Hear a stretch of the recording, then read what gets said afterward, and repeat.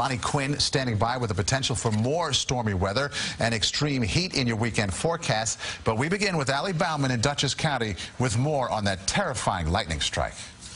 What may have made this storm so dangerous was the little rain that preceded. So when lightning came quickly and struck this tree right here, the 5 people sitting below never had a chance to find cover. They were blue, like the sky blue, you know, it was crazy. Unresponsive on the bench and under the tree is how first responders found 5 people in Mansion Square Park around 4 p.m. on Friday. There was actually smoke coming off one of the guys, actually, you know, one of the guys that was laid out. He was alive, though, but like you could see, like he was smoking. His pants, his clothes were smoking. All 5 victims were taken to the hospital, 3 with life-threatening injuries. Among them, 46-year-old Franklin McKeel. We spoke to his sister, who says doctors told her McKeel's heart stopped beating for 30 minutes after he was struck. She had been walking by the park just after he was rushed to the hospital. I saw his book bag on the officer's car.